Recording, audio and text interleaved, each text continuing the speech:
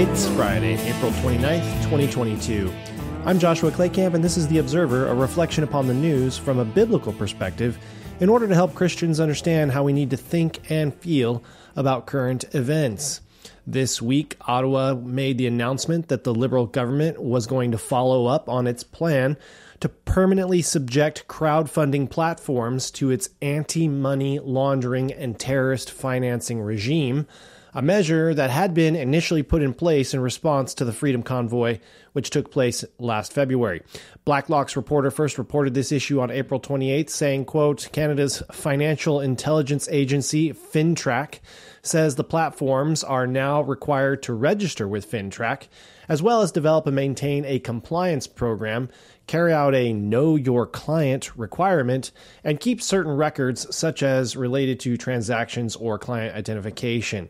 This is all very interesting to me, and I'm sure it is to you as well. One of the curiosities that we all witnessed during the Freedom Convoy blockade of Ottawa during February was the fact that these freedom protesters were able to be financed, were able to buy fuel, and were able to get food and other provisions as a result of cryptocurrency and crowdsourced funding, utilizing the two major websites, most notably GoFundMe, as well as the Christian version of GoFundMe, which is known as Give, Send, Go.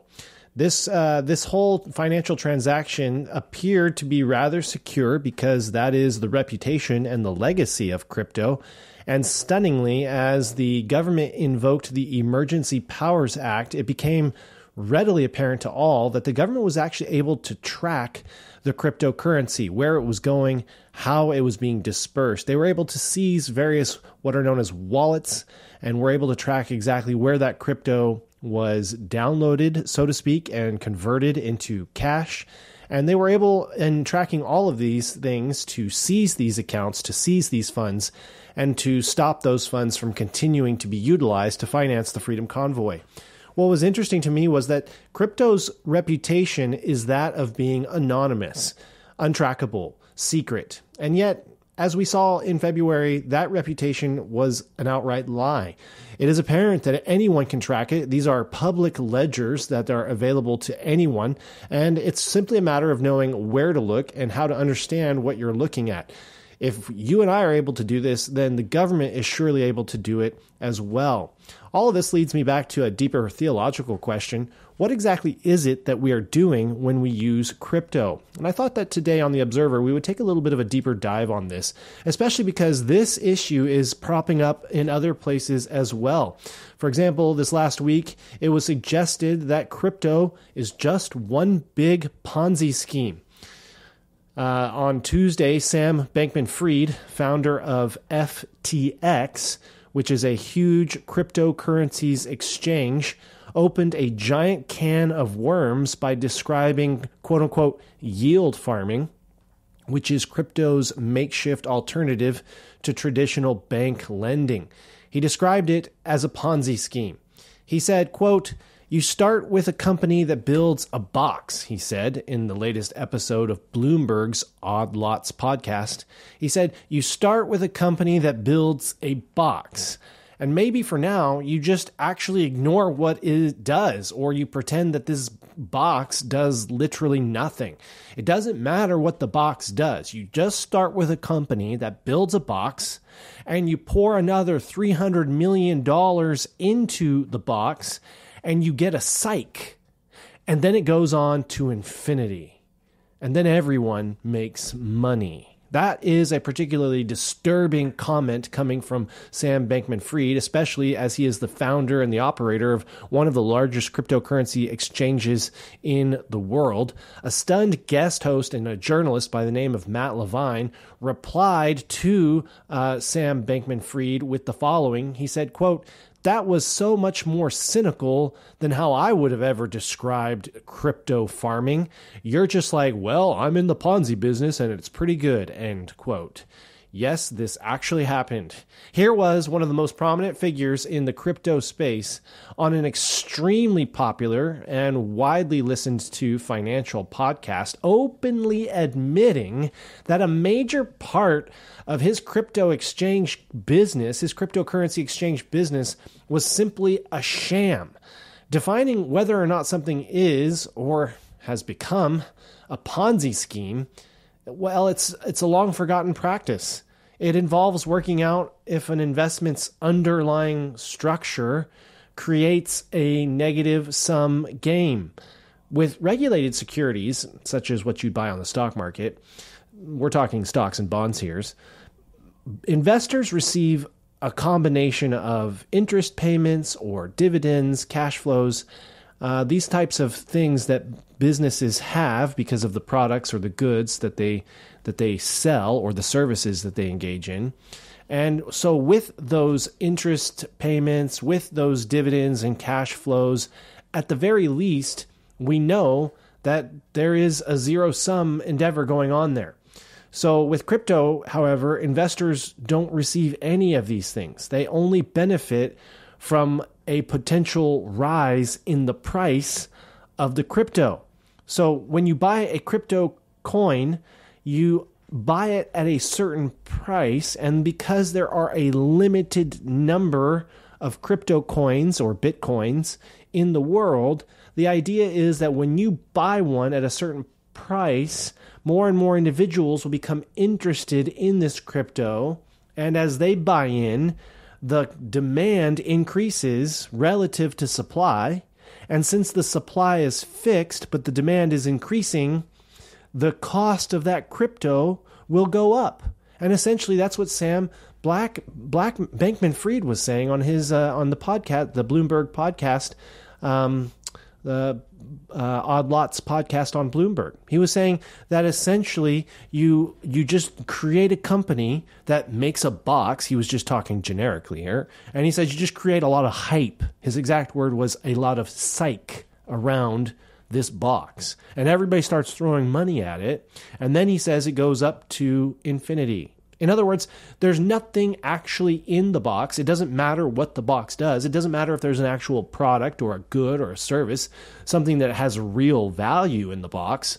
It's just a box. And you create a sense of value by throwing money at it. You then communicate that value, that sense of value, though illegitimate, to others. They throw money at it. And then the price of this box goes up and up and up and up. And now everybody cashes in on this sort of thing. But there's no actual value being created. This is where we as Christians have to step back and say, this actually is a violation of a Christian understanding of currency. You see, when we talk about money as Christians, one of the things we need to remind ourselves is that money is not in and of itself the goal of what God has called us to do. In Genesis chapter 3, God tells his people, he tells Adam and Eve, that they're to go forth, they're to multiply, to be fruitful, to fill the earth, to subdue it, and to have dominion over it. And the idea here is that we're going to take this world and we're going to exert ourselves upon it. We're going to work it in the sense that Adam was called to work in a garden. And from it, we're going to help bring the earth to a place where, having cultivated it, having labored in it, watered it, so forth and so on, it now will produce fruit for us. It will yield a crop. We will be able to generate a harvest. In other words, we're to take a field, to put it in pure agrarian concept, we're to take a field and we're to work that field, till that field. It is just a field. It produces nothing of value. It's just grass. It's just an open field. At best, all we can do is send some sheep or some goats or some other livestock into it to eat the grass. But we're to take that field, we're to till it, we're to plant it, we're to sow seed into it, we're to weed it and care for it in such a way that over time, what was once just a field full of grass will become a field full of crops that we can then eat. In other words, we give our energy and our time and our labor to the field, and from the field, we produce something useful.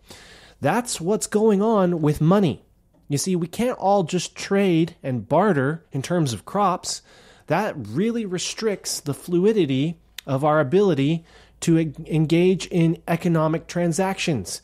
I may not want a bunch of beets. I may not want a bunch of beans. I may be in the business of growing cabbage. You may be in the business of growing beets.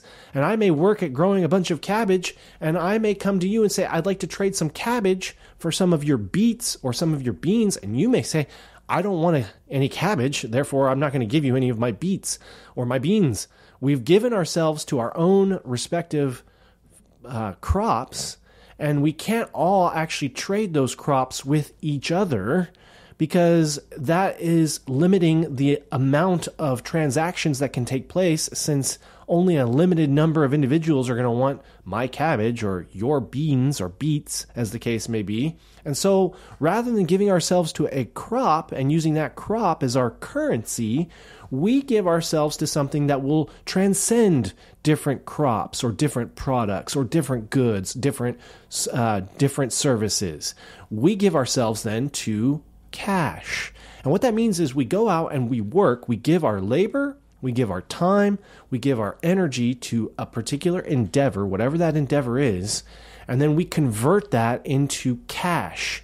Cash corresponds to a value that has been created through the giving of energy, time, and resources. So when I labor, my labor is purchasing cash for me.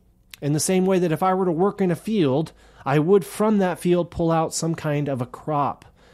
When it comes to money, old-fashioned Canadian loonies and toonies, when I work, I generate an income. Someone is going to pay me for that work, and they're going to pay me in cash. They're going to pay me in loonies and toonies. Now, of course, in this day and age, it's far more secure to hold that cash within a bank. And so there might be an electronic transfer of funds from one bank account to the other. But the principle remains the same. I am buying money with my labor, and what that is doing is converting my labor into an asset or a resource, notably cash in this particular instance, that I can then use to go and barter or trade for other things that I might want, because everybody is willing to give whatever it is that they have grown or produced or created for cash. Cash is the universal transaction material. It is what we can trade with. It is what we can barter with. Coming back to the issue of Bitcoin, well, Bitcoin, it's not universally welcomed. And Bitcoin, though it is a bit of a currency, it doesn't necessarily hold value in all cultures, in all places, at all times. One of the things we need to think about as we evaluate the value of Bitcoin is that it's a little bit of a tricky technology. When we are evaluating technology, one of the things that we need to do is we need to ask a series of questions. Whenever there's a new technology, you need to ask the question, what problem does this new technology try to solve? For example, the rise of social media initially solved the problem of delayed communication with loved ones. We were able to post pictures, send messages, see each other online, and perhaps text message with each other, or engage in Facebook Messenger messages with each other. And so this technology didn't necessarily solve a problem so much as it greatly accelerated and enhanced communication. So when we look at technology, the first question we have to ask is, if this is a good technology, does it solve a problem? What does it actually solve? And does it actually solve that problem? But then there's another question we need to ask. What are the costs that come with this technology? In other words, what are we actually having to pay or give up, or what kind of other additional inconvenience are we having to live with in order to have this technology? With Bitcoin, what we realize is that the problem it sets out to solve isn't really solved all that well. The fundamental problem that Bitcoin claims to solve is the ability to have quote-unquote peer-to-peer electronic money transfers that don't go through a financial institution, in a similar way to how cash works peer-to-peer. So the idea is you want to have the anonymity of cash, which is not tracked and cannot be known with any degree of certainty, but you want to be able to have the convenience of sending this cash near instantaneously across a distance of thousands of miles, the way you could with, say, a digital transfer of cash from one bank account to the other. In this case, Bitcoin attempts to solve that problem. In the initial white paper, the primary motivations for Bitcoin, as laid out in the very first white paper that was ever written about Bitcoin, the primary motivations for Bitcoin are the need to avoid giving your trust and your personal information with that to intermediaries.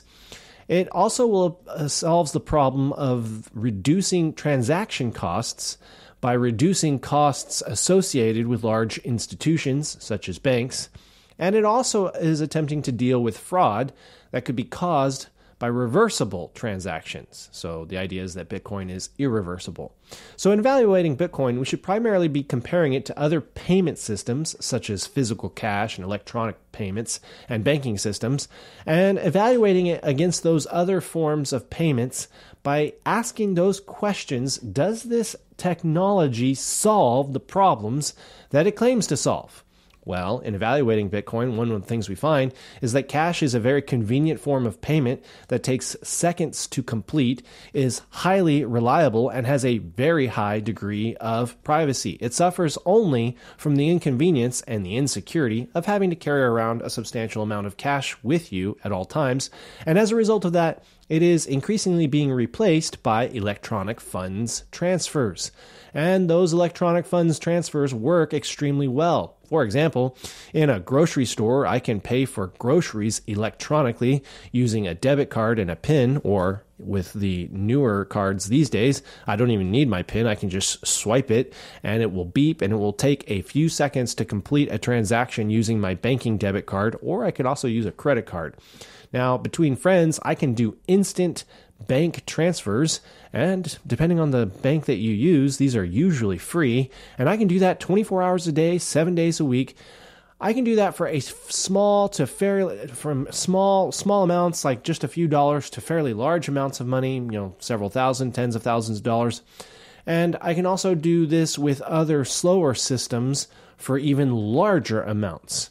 For example, an individual living in Turkey may have the same interbank transfer system, and it may cost them a few pennies to go international. But as far as we can tell, most countries have something that can go international. You can go from Turkey to the United States of America. You can go from the United States of America into Canada. And all of this can be done through electronic funds transfers, usually with your bank. And it doesn't generally matter what bank you work with. They all have this ability. So the convenience, however, of using these banks does bring some particular security issues, but one of the beauties of banking is that they have a ton of great features for handling fraudulent activity. For example, if you were to get a call this morning about an unusual credit card charge, within 10 minutes of explaining to the individual on the phone that in fact that was not you and you had not used your credit card to make that charge, within a few minutes of explaining that, the credit card will be canceled by your credit card company. All of the ongoing fraudulent charges will either be blocked or tracked for investigative purposes, and all of the old fraudulent charges are now going to be disputed on your behalf, and within a matter of days, you'll receive a new card in the mail. Now, there is some significant room for improvement here. You need a bank account in order to do these electronic transfers, which is to say you have to contract with a bank. You have to give your money to a bank in order to make this happen. And one of the things we see is that banks are capable of blocking certain financial activities, which can be bad if you want to use your money to do something that is valuable to you, but perhaps not valuable to the government. And the government decides that they don't want you using your money in that way, and as a result, they're going to pass some Emergency Powers Act. They're going to just enact it, and as a result, you're being blocked from using your money in that way, and further, you're being persecuted in some other way. So there is that. And then, of course, there's also the risk of banks going bust. Banks or other third parties that we may route payments through have a pretty clear idea of how we are spending our money, and so we lose out on this idea of anonymity or confidentiality. Privacy goes out the window. All that to say, banks really aren't perfect, but they are fairly well regulated. And of all the financial worries that you and I have, banks stealing or losing our money is probably the least of them. Even if a bank goes bust, we have government protection guarantees, and we are guaranteed, some of our money is guaranteed by the government, and so we will get some of our money back. However, when we look at crypto assets, or Bitcoin in this case, one of the things we need to realize is that all of these protections that we see with large banking institutions don't exist with Bitcoin. What we get with Bitcoin is the supposed promise of anonymity and privacy and confidentiality, but none of the protections, none of the guarantees, and none of the insurance. However, one of the things we see is that even in the myth of anonymity and privacy, well, we don't even really get that either. So what exactly is it that we get with Bitcoin or other blockchain systems? I don't think we really get anything, to be perfectly candid with you. When it comes to Bitcoin, it doesn't actually produce any kind of a value. Its only value is in its limits and in the fact that as a currency, and given that there's a limited amount of it, it will go up as more and more individuals want to utilize it. But there's no security with it, there's no insurance with it, and there's no protections. It doesn't really actually cover anything that traditional banks cover. And as we see, the government, they are just as smart as the next person, and they can track these funds through the digital space. You don't necessarily know where the money is going, but you know where it was onloaded, and you know where it's being offloaded. You know where the on-ramp is, and you know where the off-ramp is. And so when you try to download that digital currency into cold hard cash in order to use it for your purposes, well, right then and there, the government has you. They can see that, they can track that, and they know who you are. And so all of this points back to the fact that when it comes to Bitcoin and digital currencies, there really isn't a lot that is offered that is of any significant benefit. It doesn't really matter that you have cash in your wallet per se. It only matters if you can take that cash out of your wallet and spend it. And when you do that with Bitcoin, everybody can see you do it. And therefore, you're just buying into Bitcoin because of a myth of security, not because of any actual security. But next, we come to a issue that I wanted to address. I received a question from one of my listeners, a young man by the name of Brody. Brody writes in and he asks, Pastor Josh, on Monday of this week, you talked about the fact that the federal government invoked the Emergency Powers Act and justice needs to be done, accountability needs to be held, and we need to evaluate whether or not Prime Minister Justin Trudeau is, in fact, worthy of the office. As a result of his invocation of the Emergency Powers Act, we need to evaluate that and determine if there needs to be some sort of judicial proceedings. And then again on Thursday, you were discussing about the fact that the Conservatives had brought up once again the issue of the Aga Khan from 6 years ago, and you sort of chuckled at that, Pastor Josh, and said that that was not a worthwhile endeavor. So which is it? Does Prime Minister Justin Trudeau need to be evaluated in terms of his commission of crimes, or are these things which we can dismiss as being petty? That's a great question, Brody. I want to thank you for asking me that question. And in response to that, I would just like to say that when it comes to anything to do with any of our elected government officials, our government officials need to be held to the same standards as any citizen in Canada. They are not above the law, and they need to be evaluated according to the law. They pass the laws. They're responsible for enforcing the laws to a certain extent, along with the RCMP, and as a result, they're not above it. They are also accountable to it. If we are to be a society that is built on law, everyone must be accountable to the law. What I was speaking to yesterday with regards to the controversy with the Aga Khan is that this is an issue that was clearly unethical. However, there is no evidence to suggest that Prime Minister Justin Trudeau actually gave money to the Aga Khan's organization in any increased amount as a result of his having taken from the Aga Khan this vacation, which was given to him on the Aga Khan's island in the Bahamas. Now, this is unethical. Indeed, this could have and most likely did sway or influence Prime Minister Justin Trudeau in his evaluation of the Aga Khan's organization. However, it isn't clear at all from the evidence presented that being influenced in this way actually resulted in the government giving any additional money to the Aga Khan's organizations.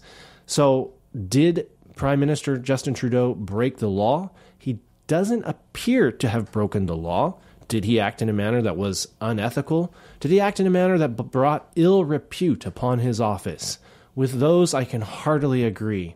But when we're talking about justice, and when we're talking about holding politicians accountable, we need to recognize that when it comes to law, it isn't so much things that may appear shady or may appear dirty or have a poor, reputable look to them. It is actually violating the hard black and white principles of the law. And so it is with this. When we look at the actions of Prime Minister Justin Trudeau, we need to remind ourselves that when we evaluate his activity as the Prime Minister of Canada, there are things that are of a reputational character, and these should be evaluated by the electorate, especially when we have an election that comes up. However, when it comes to prosecuting him for crimes, we need to make sure he's actually broken the law. There are differences between doing something that just appears bad versus actually doing something that is illegal. And Christians need to know the difference. I am always grateful to hear from my listeners, and I want to just say thank you to Brody for sending me an email and asking that question. If you have a topic that you would like to see covered on The Observer, please feel free to tweet that to me on Twitter or email me. Every Friday, I'm looking forward to responding in depth to any questions or topics or news stories that are of curiosity to you. And if you want to know how Christians need to think and respond to a particular item, I would encourage you to send it to me along with your questions, and I'd be happy to discuss it. Thanks for listening to The Observer. Once again, I'm Joshua Claycamp, and you can follow me on Twitter by going to twitter.com/Joshua Claycamp. The Observer is a ministry of First Baptist Church where Christians seek to discern the news differently. For more information on First Baptist Church of Kamloops, just go to firstbaptistkamloops.org. Or for more information on First Baptist Classical Academy, a private school where students are educated according to a Christian worldview, just go to firstbaptistclassical.org. And I'll see you again on Monday for more of The Observer.